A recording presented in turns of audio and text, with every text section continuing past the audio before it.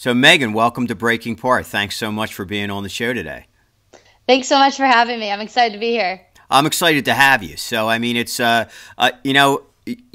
have a. I've seen some of the stuff that you've posted on Facebook, and when you were at the PGA show and talking about different things and stuff like that. And it's great to see someone your age being real enthusiastic and jumping out there. I know that your age group is a lot involved in social media in general, but it's great to see you using it on a professional basis and being able to let people know what's out there and helping grow the game of golf through that media. That's a lot what I try to do too. Old enough to be your father, not your grandfather, but at least your father. and I try to get real social anyway because I'm one of those techie kind of people. But that's awesome to see. So tell me a little bit about how long you've been doing this and what really got you involved in starting to become a golf instructor. Well, I graduated from Penn State University, and I know you're based out of Pennsylvania, Yeah. so I just loved that college, and it was a great experience. I went out there to play on the women's golf team, and I also majored in golf management. And I think a lot of people aren't aware that that's actually an opportunity to major in the study of golf so that you can become a golf professional. And I'm just so thrilled that I did it. It was a great experience, and I loved going to college there. But really, that kind of led me into being on the East Coast business and specifically into teaching. But I graduated in 2008 and just decided, you get to a crossroads. Do I want to continue to play and try to make a living playing, or do what's my next step? And for me, it definitely was my passion of sharing the game with others. So it's interesting, that you bring up the social media, because I find that that's a great way to reach a large group of people. And when it comes down to it, it's really about growing the game and connecting with other professionals. So you'll see a lot of teamwork out there on the social media platforms of people doing their best to spread the word on how great of a game it is that we play. Yeah, I totally agree. And I know that on Facebook, there's a lot of groups of golf professionals. And what I love about that is that they can share information and bounce ideas off each other and learn from each other. And I think, and that's a big reason why I have this podcast, is so when I have guests like yourself on, other professionals who are maybe involved in the business and starting, or professionals who are seasoned, can get a different take on different types of things from different professionals and how they do it, and broaden their horizons. And that also helps grow the game too. Yeah, and I know that for some people it can be a scary thing doing a new experience like using social media, and really there's a learning curve there to when you're first starting to use it. But what I would suggest for people that don't have a Facebook platform, for example, would be to join it just so that you can be a part of some of those great groups, and start with that. And really, you'll benefit very quickly learning from other people. And there's specific areas for everything, really. I mean, I'm part of groups that are specifically just for females in the golf business, and then groups for teaching professionals and putting specific instructors. So it's a great resource, and definitely one where I learn all the time from fellow professionals on Facebook. So it's fun. Yeah, I totally agree. And I think too that when you said about people being scared, the way that they can look at it is pretty much nobody knows you when you start this. So it's okay to make some mistakes because there's not a ton of people who are seeing you make these mistakes. And then as you grow bigger, you kind of learn it and you don't make those mistakes anymore. So now that you're on a wider platform and more people are seeing you, you're kind of got your feet wet by then, and you feel pretty good about it. So so tell us a little bit about where you're teaching and the type of student base that you're working with right now. Well, I really am kind of like Where's Waldo. It's that's another thing about Facebook that's good for me is I could say on there, this is where I am, this is what I'm doing. So it gives my students a chance to really see the great opportunities that have come my way and continue to stay in touch with me. And one of those is that I'm an Aimpoint Express instructor. So I teach the new green reading method that you may have seen used on tour, where the players are holding up their fingers to see how much break there is. And with that, in order to teach it, you have to be a certified instructor. And Mark Sweeney is the founder of Aimpoint. So he has certified a group of instructors across the country. And so what I've done is it's given me the opportunity to team up with different clubs all over the country. And we'll team up with private clubs, public courses, anyone, to bring this system to their membership and to their guests. And it's really neat because it's a teamwork thing. It doesn't take away from anybody's business by us coming to teach it. It actually generates a higher level of golf instruction. So people get really excited about practicing their putting. And when you have the correct line, it really shows you some other flaws that could be happening in the putting stroke. So some maybe speed issues come out, or alignment, aiming issues. And then, of course, obviously, you start to understand what the stroke is doing based on where someone's trying to make their ball go. So it's been really neat to be able to share that. But I'm actually based out here in Hilton Head area, in Bluffton, South Carolina. And I'm at a club called Belfair Plantation, and that's my home club here. And then in the summer months, I go up to East Hampton, New York, to Maidstone Club. And it's a beautiful club there. I've been there for about 8 summers. And I primarily work with the kids when I'm up there, and they really keep me busy, and we have a great time. But in between this year, I really have been on the road most of the time, bringing Aimpoint to different clubs and helping team up with other professionals. So it's a neat opportunity. Oh yeah, absolutely. And it's and because you are young, it's traveling is not like you have a family or you have to drag everybody with you. So that makes it a lot easier on you and I guess your family. Yeah. So that way you can kind of bring this information, this expertise to other people and spread the word and help them. And I understand how too. I'm similar with that with another putting situation. It's the putting zone, which is very similar to that. So a lot of the same things parallel. It's just brought together by a gentleman named Jeff Mangum, who we were actually discussing a little bit before we went on the air. And his methods are very similar to that. There's a few different things, but both of them, he doesn't have quite as wide of a recognition due to the fact that Aimpoint is they're showing that stuff on PGA events and LPGA events, and they're showing that green reading system, and because it's a software that they use on there to tear everything, to see the path and everything. Yeah. So which is really pretty cool. I would definitely say, I think he has a huge recognition in the golf world, and he's definitely someone that I'd love to spend more time around, and clearly has proven his method in how he goes about it. The important thing, regardless of any system that you use, and I just worked with a gentleman today, it is to have a system. It's to have something that you can decide and commit to. And that's really underrated, is that people wonder what's going on. But if they're sitting over a putt and don't have any decision or commitment, that's the first thing that needs to be addressed. You need to have some sort of a plan going into it, or else you just can't expect to get better. I really believe that if you don't have a process that will allow you to decide and commit, every putt that you hit, you're actually going to make yourself a worse putter. If you have a process that you're following, and especially if it gives you the correct line, now every putt you hit is going to be making you a better golfer.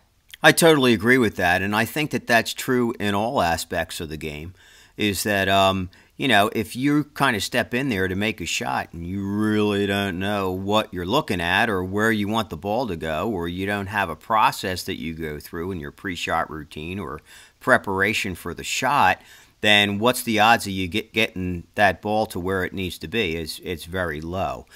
So that's true. I agree that process is a huge part of being able to execute. Mm-hmm. Definitely. Yeah. Yeah, Very absolutely. underrated.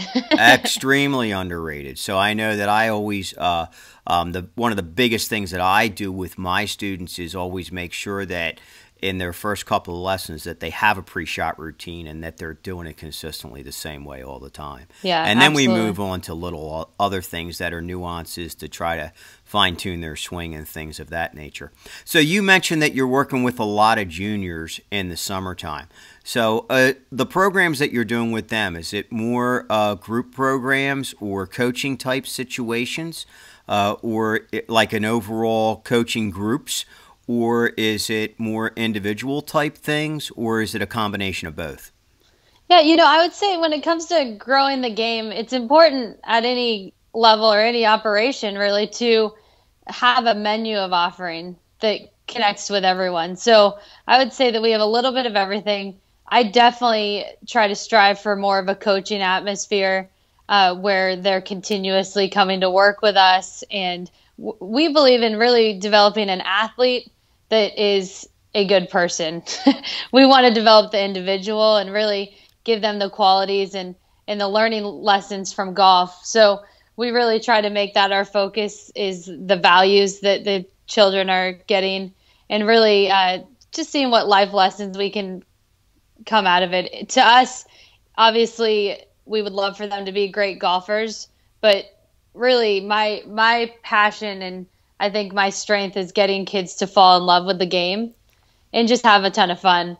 So we definitely focus on the technique end of it too, but we understand that it's a development over time that as kids grow, they change. And so the thing that at the root of it is we like to develop the heart and the passion for it, along with developing an athlete that can do anything that we ask them to do. Sure. So I know that in my junior programs, because I do a lot of junior stuff in the summer too, and I think the main reason for that is because juniors are off all summer and they have that opportunity to take advantage of that. And I know that for me, number one is those life lessons. And because, it's funny, but golf is the one sport that they really have to call all those penalties on themselves. They really have to account for themselves. And they really have to be, fair sports with other people and things like that. And all those things kind of translate into the way they should be in life, too.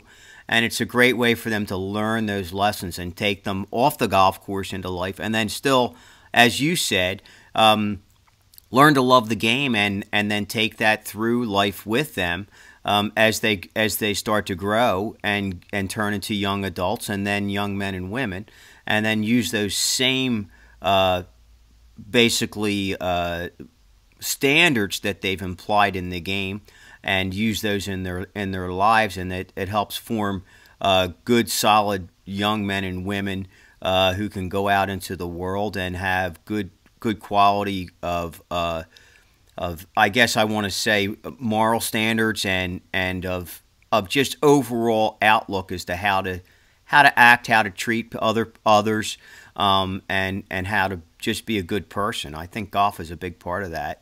I think it makes a lot of good people. I know that for sure with me, I've met tons of great people in this sport who are involved in this sport.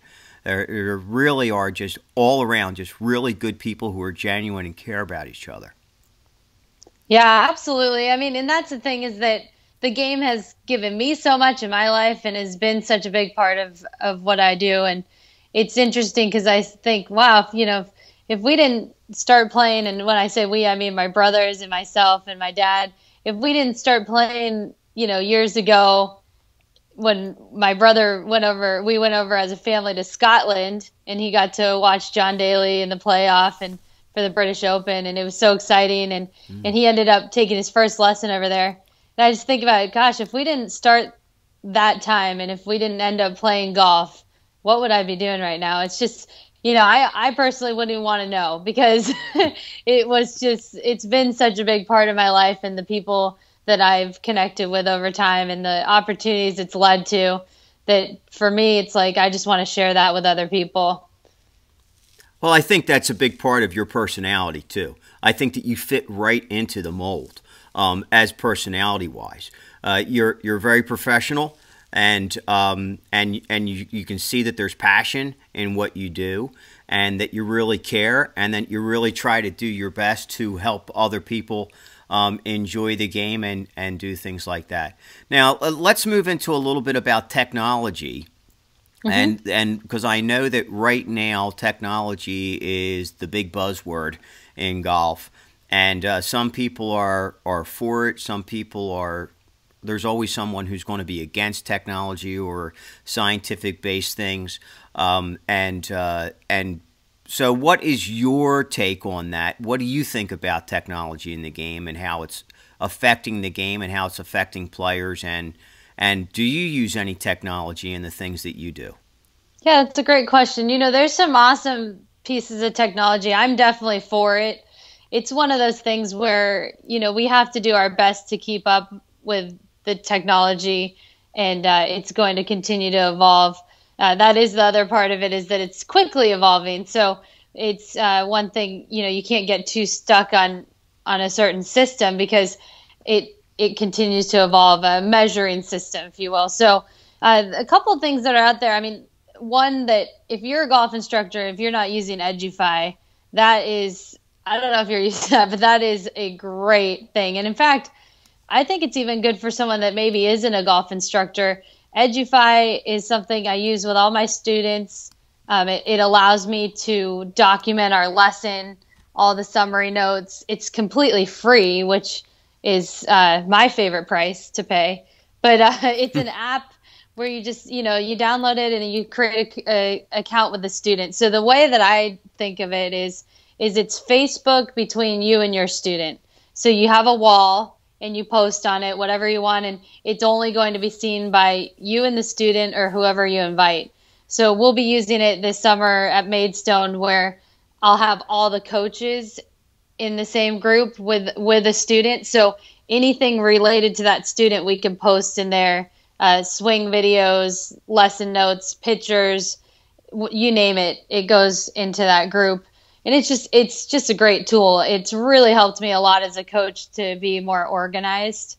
And then there's also some great statistic technology out there. So that would be Arcos is a new company that's out there, where they put something at the end of the grips. Game Golf is another one very similar to that. Those are ones that, as you put them at the end of your grip, it will track the different shots throughout the round. So for some people, that would be great information for them to see, that where are they hitting their shots. And then it gives you a full-on report at the end, which will show, areas that you need improvement, and areas that, maybe you didn't realize that you were above average in those. But something like that will really give you kind of a take home, I think, are really important. I mean, there's all sorts of ones. I have a ZEP 3D analysis where you put it on your glove, and those are reasonable things that I even saw it at Verizon the other day when I was out there. So right. You can buy them, anywhere, and little things that you can get the feedback from. At Belfair, we have a TrackMan system and a flight scope. So just ways to measure the stroke. And then, of course, the next on my list that I'd like to get is the Sam Putt Lab, which will measure the putting stroke to very detailed and give you a ton of information back. But again, a lot of that is information that's helpful for the teacher. And I'm not saying that it's not helpful for the student, but here's the thing, is that pieces of that will be helpful for the student. The student doesn't need to know the whole thing sometimes, because sometimes what we're trying to do, if it's incorrect, is actually what's causing us the problem. So when I teach someone, I always ask them, what are you trying to do? What's your concept of how to make the ball go in the air, things like that. And then you'll quickly hear things like, oh, I'm trying to keep my head down, because everyone says to keep your head down. Well, yeah. It's been proven that actually hurts somebody's swing. So anyways, that's just little things like that are kind of common phrases that people say have been proven to be some of the things that are making the game pretty hard for them. So, yeah, I think that some of the old what I say to my students is old train of thought or old school train of thought. At the time when they were based, they were founded by the technology that was available at that time. Since then, we've changed with technology that has proven or disproven some of those things. Some of them they've made so that we can see that, yeah, that was true, certain things. Other things we see, no, it's no longer holds true. But that's the same in anything, not just in golf. I mean, if we look at, gosh, the leaps and bounds that have made in dentistry over the past 20-some years. When I was a kid, they didn't have bonding or for your teeth or a way to coat your teeth to stop you from getting cavities. Today, kids, they have that kind of stuff. So it's like I try to explain to people that you don't have to go crazy with technology, but you should kind of try to embrace technology and then use it in a way that you're not overwhelmed by it, that it helps you. And I think, too, that as you said with the instructor type thing, how instructors use it, it's almost like the way a doctor uses technology. He doesn't tell his patient everything that's on that chart. He doesn't need to. It would probably be overwhelming to the patient. So he just gives the patient some information that patient needs, and then that technology ends up working really well. Yeah, that's a really good analogy. I think that's a perfect way to look at it with the doctor and yeah, I mean, with technology, it really should be something that we should use as instructors. And one thing that I think is not done enough, and I think that it's changing in the directions, moving in a different direction, is a teamwork approach. So I know I try to do it as much as possible, where I team up with another instructor to really bring a new value to students, and then also to learn from the education that you get. So, you know, whether that's hosting a golf school with a guest instructor, or just doing an event together, just so that you can pick up some other things. Like I just recently did one with a girl named Stephanie Shaw she's in West Palm Beach. I did a fundraiser for her in Orlando, or not for her, but with her, for the LPGA. And it was a social media fundraiser. So it was #IHeartTeachingGolf.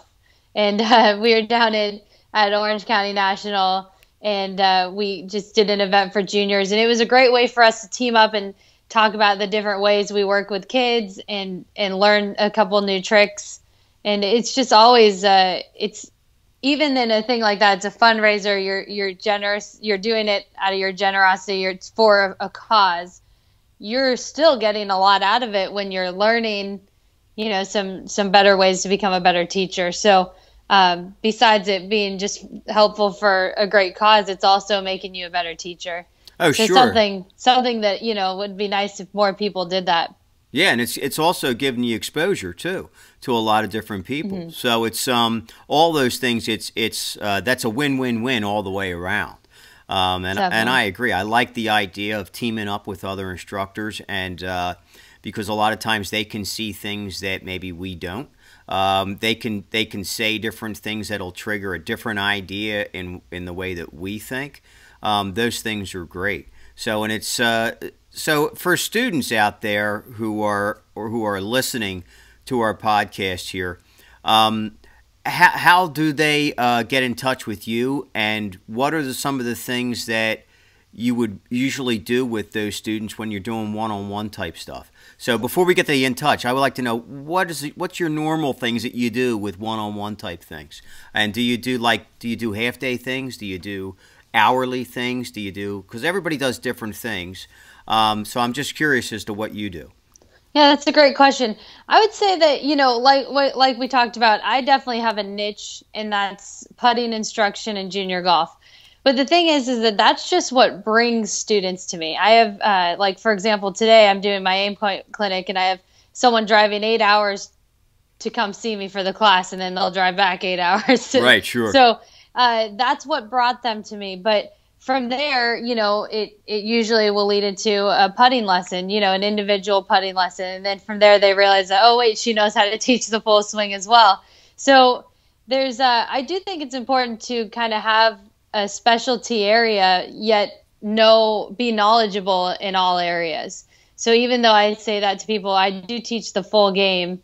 And a big part of what I teach as well is on-course playing lessons, because you can cover so many things out on the golf course. Yeah. But really, I think the easiest way to get in touch with me is through social media platforms and Twitter. My handle's at Megan Golf Pro. So really, it's kind of the sky's the limit. I do individual lessons, I do group things, and then, like I said, on-course playing lessons. So I really work it up to the needs of the individuals. Are you based pretty much at your home club throughout the winter months? Is because you said that you go up to New York in the summer. So is that like winter, fall type, spring type programs? At the moment, it's really just the winter, and then in between my schedule, I'm constantly traveling. But again, social media is the way that people kind of track me down, and I've had a lot of people actually through social media see that I'm coming to their area, and then specifically will come seek me out. But yeah, either way, I mean, if I really do think it's a hot item right now, are those Aimpoint clinics. So someone could find that on the Aimpoint website, which is just aimpointgolf.com. So essentially, because you're moving around a lot, or you never have too much grass growing under your feet because you're always going from one place to the next. Yeah. That social media, that way it's easy. They don't have to physically call a number, or so that you have to be there in order for them to get in touch with you, or walk in your door to talk to you or something like that. Yeah. They can just give you a shout out on social media. You can say, "Hey, I'm here," and yeah, that's definitely the best way would be Facebook or Twitter. So someone could friend me on Facebook or shout at me on Twitter. The other thing that I think is the best opportunity for, especially someone that's traveling on the road all the time, is Athlete Nation. Yeah. I think for students, that's a really popular one. It's athletenation.com. I actually just worked with someone the other day that was going down to take a live lesson from someone in Florida that he had been taking online lessons with. And it's really easy. I do those quite a bit because people that are traveling, it's a really easy system to get online lessons, and there's some great coaches on there at athletenation.com. I agree. I'm on there myself. And, there we go. I've been on there for a while. So started as a Golf Channel Swing Fix instructor, and then I'm still on there, and then with Vicky on to Athlete Nation, and actually just got a call from a student in Missouri today that booked a lesson with me on Athlete Nation, and then Vicky Vanderpool sent me 5 lessons from the Valspar. Over the weekend. So after we're done this interview, then that's what I'm about to do, is finally get to those, because I was tied up yesterday and the day before. So I'll knock out all those lessons today, and I agree. It's a fantastic format. It's a great way for people who wherever they are, to videotape their lesson, upload it to the site, and then for you to be able to, as an instructor, do a video commentary over top of that and tear it all down and give them drills to do. And I agree. Athlete Nation is a great thing, and I think a lot more students or people who want to get in touch with different professionals should be accessing that format, because it's sometimes you can't find someone to give a lesson in your area that's close to you, or that you get along with, or that things work out with. So it's another wonderful alternative. Yeah, it's a great way to keep those relationships going and have the students know, because at the rate that I am traveling, it is tough. I'm not there at any location with someone year round, but this is a way for me to be able to tell them that I'll be able to help you at any time. And it's just, again, another reason why that technology is so important. Yeah, I think it's great that you're living the dream, and Thank you. I mean, because to me that's like a dream, to be able to travel all over the states, work with all different professionals, work with different people, help grow the game, work with juniors, work with adults. Just a well-rounded fun all the time. I mean, it's got to be great to be Megan. Yeah. I'm loving everything that I'm doing right now. It's so much fun. But the big thing is that I'm so thankful to be at Belfair Plantation. I mean, they could not be more supportive of me since I've been back. I mean, they've really welcomed me back with open arms, and I didn't know if they would be understanding of my travels, and literally I have had nothing but full on support, and they're proud that I'm sharing my passion and with Aimpoint and everything with others, and they're all for it. So it's really neat that they've said that I'm welcome to come there as much as I need to and be based out of there, but they support and understand that I have a really important mission to spread the word on something I really believe in. Yeah, well, that's the other thing that's so fantastic about it, too, is that you have the best of both worlds. You have that home base, their understanding of that, and you can travel all over the place and gather more information for yourself, learn with other professionals. That just makes you so much more valuable when you come back to your home base, and that's probably why they're so supportive of that for you. Well, it's been great. I've been just so pleased to be back, and every time I drive through the gates, I just pinch myself. I feel so lucky to be there. Yeah, that's nice. You're a great inspiration. You really are. Thank you. And it's great to have people like you on the show. We're kind of just coming to the end, so just give me one more of where are they going to get in touch with you? It is at Megan Golf Pro. Megan Golf Pro. MEGAN Golf Pro. Awesome. And that's Twitter or Facebook? Yeah, and then Facebook is just my first and last name, Megan Pudua, Padua. Megan Pudua. Great. Wonderful. Well, thanks again, Megan. I wish you continued success, and I'm sure that you're probably going to end up being one of the youngest on the top 100 someday. Because well, that would be a neat accomplishment. But the way I look at it is that if we keep growing the game, all the right things will happen. And our heart is in the right place. I mean, I know I see everything you're doing there. That if we do it together, the game will grow, and it's just such a neat thing to be a part of. So I thank you so much, and let's keep growing the game. Yeah, we'll do it together. I appreciate Definitely. you. I appreciate you being on, because that really helps us be able to do that and to touch a lot more lives and to get people into the game that we has given us so much back. And so whenever you can give back, it's a great thing. So well, yeah, thank you so much. It's my pleasure. So until we meet again, what we say here at Breaking Par is try to keep it in the short grass. Thank you. All right, take care. I will.